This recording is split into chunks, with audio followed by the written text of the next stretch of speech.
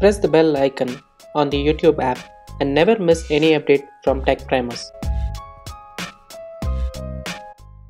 In the last video about Gradle, we saw what is Gradle and how we can use the build.gradle to orchestrate our builds. Now let's see how to create a custom plugin and how we can use this plugin inside the build.gradle and how we can control that or how we can use it inside Gradle. I have the same file which we had used last time. It's called the Gradle example. I had just created it for just showing the Gradle build.gradle. Let me check what happens if I run this particular file. I am just going to say Gradle W. Gradle W is going to do a Maven clean kind of task, and since we didn't mention any task, it'll just run the default ones. So if you see, it has just run the default one saying hello YouTube test message. So this is because we had some task called tech primers and test. Both these are running. That is why we got that particular message. If you want to run if you want to run a particular task, for example, let's say if you want to do a build task, so Gradle W build is coming from the Java plugin which we had. So that is going to run lots of other tasks like compile Java, process resource, classes, and all these kind of tasks. So these are different tasks which are defined in the plugin, in the Java plugin. That is why whenever we added that build task, it came up with other tasks. So now we are going to see how to create a custom plugin. Let's try creating the plugin in the same class. Since this is all running in the JVM, so this is groovy, right? You can write Java classes as well. So I'm just going to do a creation of a simple class. Let's call it YouTube plugin. In order to use a plugin, we need to implement the plugin interface. So plugin is a default interface provided inside Gradle, and the plugin which we are going to add is the project. So the model is project, and for this particular project we are going to create a plugin. So we need to implement the apply method which comes by default. Since we added a project, this is going to be the project. So if we don't need to have the Java code, you can remove this if you're comfortable with Groovy, but if you want to see the Java kind of syntax, then you can use this. I'm just going to name this as project for easy usage. So now we have control over this particular plugin. Here now we will be able to do a apply plugin. We can just say apply plugin and then YouTube plugin. See that we are able to access this plugin directly, and this plugin will be used now. In order to use this plugin, we can inject a task into this particular project. So we have the project here. So right now if you do a apply, so whenever we do an apply, nothing happens. There is nothing, right? It's like literally empty. So this particular plugin is injected into this particular class when it loads. However, let's try to register a task. What we can do is we can do a project.task and we can provide a task to it. Let's see what task we can give, right? So it's a YouTube plugin. Let's create a task called play. So this particular task is now plugged into the YouTube plugin, and we can use this task from this particular project. So we can literally override it like how we did it here. So in order to pass the closure, we can directly do this. We can do a do last and then pass that particular closure. I'm just going to say, let's say we want to print only the playing video option. Let's say I'm just saying playing YouTube video. Now let's try running this particular in the terminal.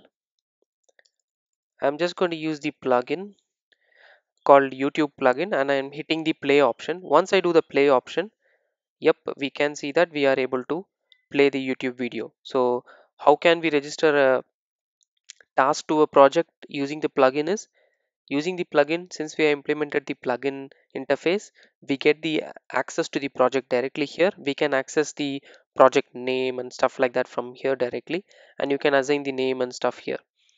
So we can also plug the task to the plugin.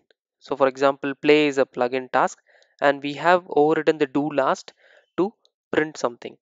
There are similar functions like do first, do last, Let's check what are all there, right? If I go to do last, there are lots of do first. And see, there is a option called do first, get path.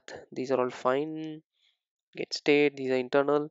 Has property. There are so many other functions which we can see here. So this is nothing but the task Java class. So you can literally see what are the different tasks which you can use. You can do a depends on and stuff like that. You can have multiple tasks registered. So this is one task. You can have another task called project.task. Let's say pause, and we can do a do last again, and we can say pause the video. So this is a different task. So that is one separate task. This is one separate task. We can now override these tasks. So we have created tasks inside the plugin. We can override these tasks here. See this, right? Once I said PL, IntelliJ is suggesting that there is already a task called play and you can override it. So I am just going to say println. This is from the build Gradle or project. We can say this is from the project, right? Because we have overridden this. Now let's try running this particular play task. So what will happen? Will it display this is from the build, or will it display this? The play option is getting printed here, but the option which is present inside the plugin is in the last. So that is what we did here. We said do last. That is why the statements which are inside the do last will be executed in the end after the play task is executed. So this is from build Gradle project, came from the main build.gradle or from the project, but whatever is mentioned inside the plugin was displayed in the last because we have mentioned do last. If we mention do first, if we do a do first,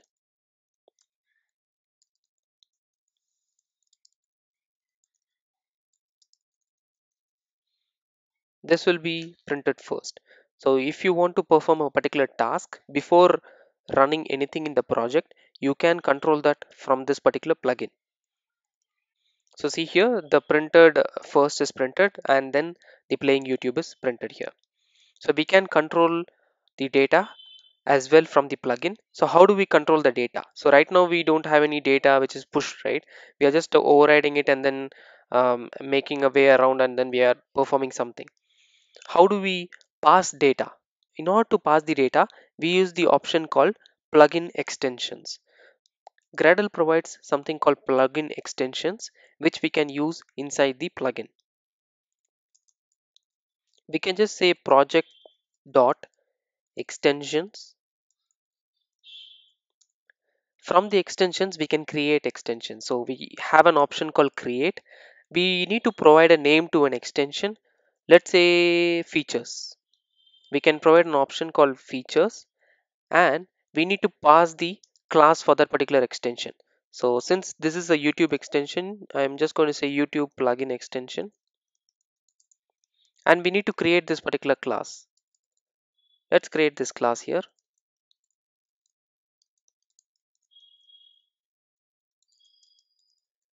and we can provide some values inside these extensions.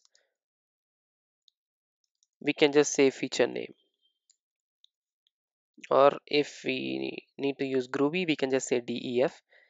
So there is something called feature name. So what is this feature name? So feature name is like a variable which we can assign some values to. So we have created this particular feature. Now let's introduce this variable name here. We can just call it as an extension, and this extension can be controlled inside this do first and do last. We can do a do first extension dot feature name directly. We can do a println here.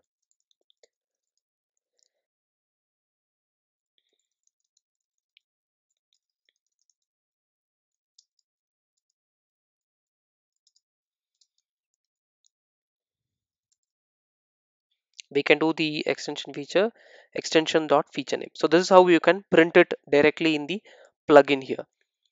Let's run this and see.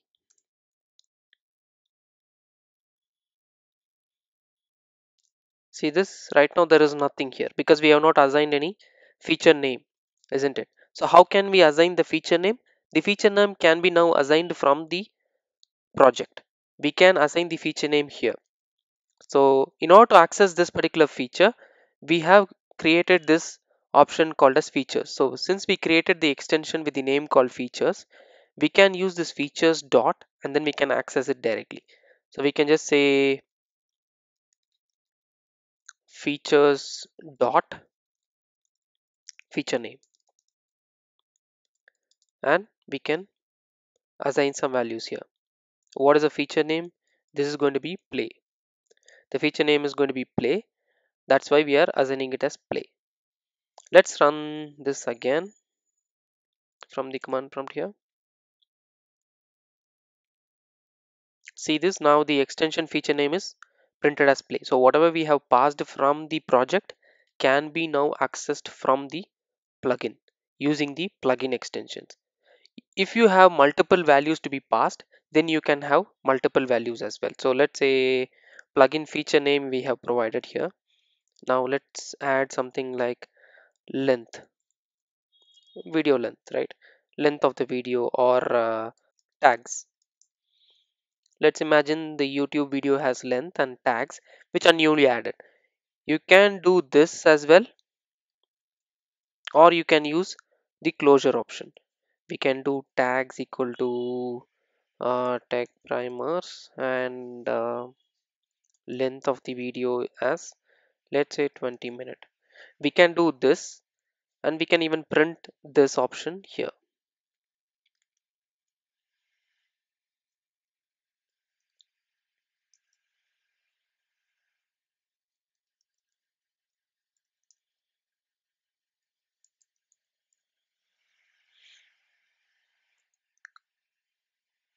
Let's run this and see if it is getting printed. Yep, play tech primers in 20 minutes is getting printed. Instead of doing this, we can use this option.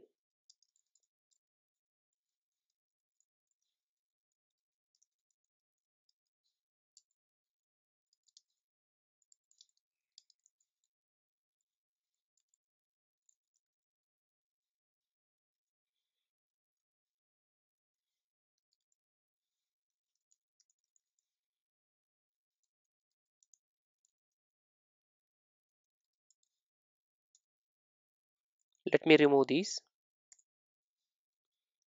and let's run it.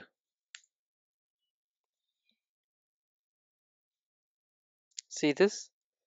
Even though we have not used the features dot feature name, we can provide it something like this. So Groovy converts that automatically to that particular extension format, where it knows that features is the name of the extension and it maps that to the corresponding model here, and you can directly use the key value pair in such a way. So this is why you can see dependencies are also defined something like this. Same way with repositories and other options.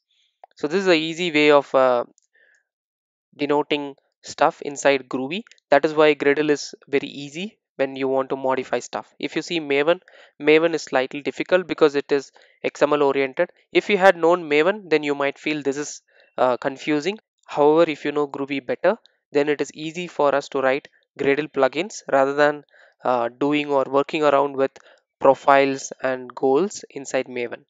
So if you can directly go and create a plugin in Gradle, and then you can use that plugin in all the projects rather than having a huge pom.xml in every project inside Maven. This is how you can control the Gradle build using plugins. You can create plugins and you can put this into a different class. Let's try putting this into a different class and then using it. Cut this. I'll create a new file called plugin.gradle, and let's put the YouTube plugin there. So we have put this now. Now if I run this particular build.gradle, this is going to throw me an error because the YouTube plugin is not identified, because we have removed that from this particular file, right? Because this Gradle W doesn't know there is a file called plugin.gradle, so it fails. See this, right? It fails. So how do we manage to get that? We can say apply from and say colon. What is the file name? Plugin.gradle. We need to move the apply options. What we can do is we can move all these options onto the plugin.gradle. We can all move all these options here, and we can have this neat and simple. So that way you don't have to see the plugin code if you have only one project, but you can put it into a distribution and distribute it via the Gradle plugin when you have multiple projects. So see this, right? I'm just saying apply from and then another Gradle file that just imports that file in here. So plugin.gradle is now identified as a Gradle file as well because we have the apply plugin here. So this is how you can create a plugin, and you can access or control the plugin using tasks and plugin extensions. So what we saw was how to create a plugin. So in order to create a plugin, we need to implement the interface plugin project. Project is our current project which we have, which is nothing but the build.gradle. We should be overriding the method called apply, which gets the project model. From the project model, we can use the task option to create a task. In this particular case, we have two tasks, one called play, one called pass. Using the plugin extensions, we can create a class or a model and then use that model to communicate between the plugin and the project. So that is what we have done here. Project.extensions.create. We have created a features extension inside the YouTube plugin, and we are assigning three different variables: feature name, length, and tags. Those are getting printed as a part of a task called play. And inside the main build.gradle or inside the project, we can directly provide the features in this particular format. We can directly assign it as features.featurename, or we can use closures. You say features and then open brace and close brace, and then you can just provide the key value pass. This is how you can create custom plugins in Gradle. I hope you guys understood how to create custom plugins in Gradle. Do let me know if you want me to make any other specific video on Gradle. I can do that. That's it for this particular video. Hope you found it interesting. If you like the video, go ahead and like it. If you haven't subscribed to the channel, go ahead and subscribe to it. Meet you again in the next video. Thank you very much.